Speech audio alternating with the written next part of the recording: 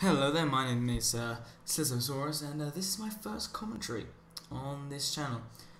Now, technically that's a lie. My first commentary was, YouTube screwed up the audio, so it sounded like I had a voice like Mitt Romney, and on the second one, there was a sound in the background that sounded like two walruses having sex. And I still haven't identified the source of that sound, which is kind of worrying, so let's hope we can get through this video without any walrus copulation happening in the background.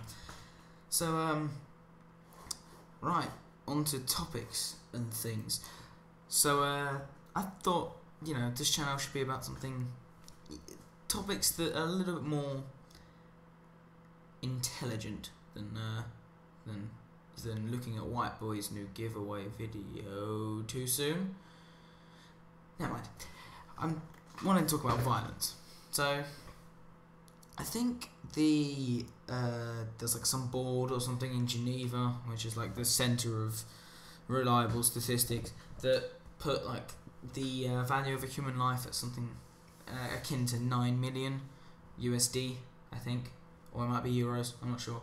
The euro fluctuates so much, so let's just stick with USD, and which is a bit insensitive, I suppose, but someone had to do it, so it might as well be the Swiss. But the thing is, what I find, violence is stupid, and on a small scale basis, violence is just unnecessary. It's why. Usually it's brought on by, drugs, alcohol, being an idiot. That's a major cause.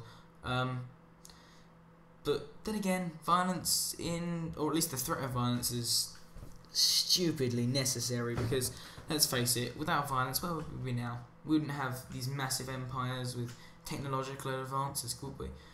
I mean, sure enough, the Romans they did fuck all apart from invent the aqueduct, really, and wine, although they didn't invent wine. They popularised it. That was nice. Then came the French, and yeah, I'm going on a tangent again. This is great. But violence, I mean, sometimes it does amount to good things. And I'm not saying that you need to go beat up some physicist, then leech out of his blood the knowledge of how to travel faster than light and conquer space and things. Don't do that. You'll get arrested, and it won't work. But it has amounted to some good things, some things that, have worked to an extent.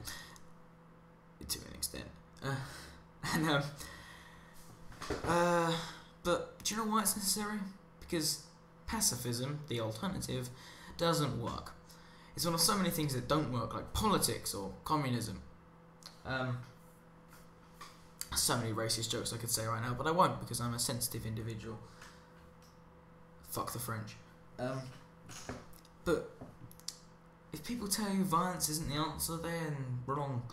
It's certainly raises many questions, but it can be an answer to several things.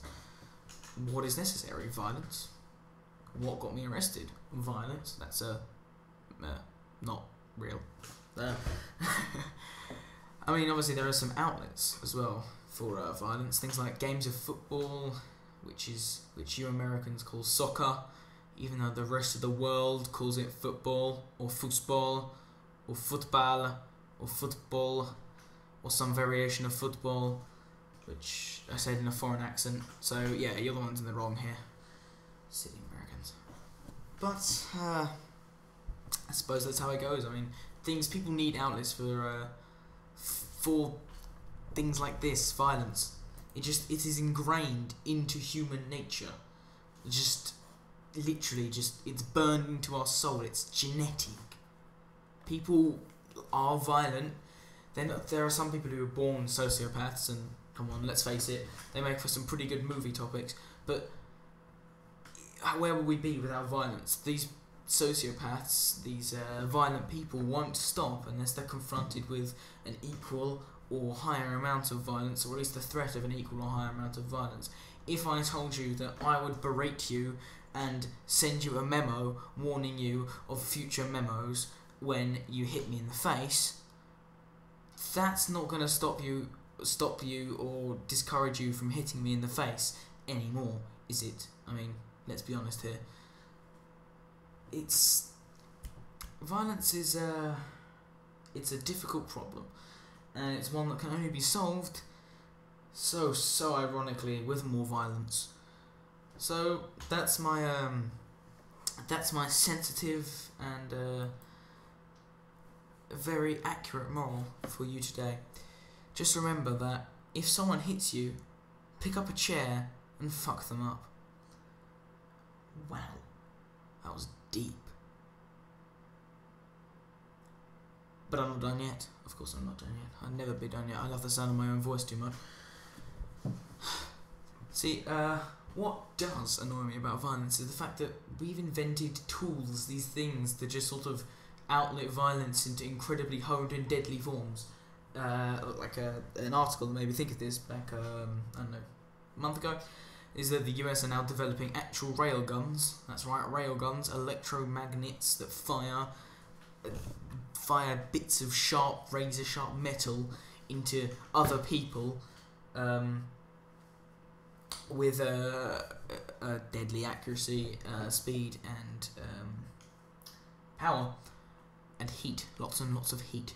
But then again, that's the US Navy, so what are you going to do?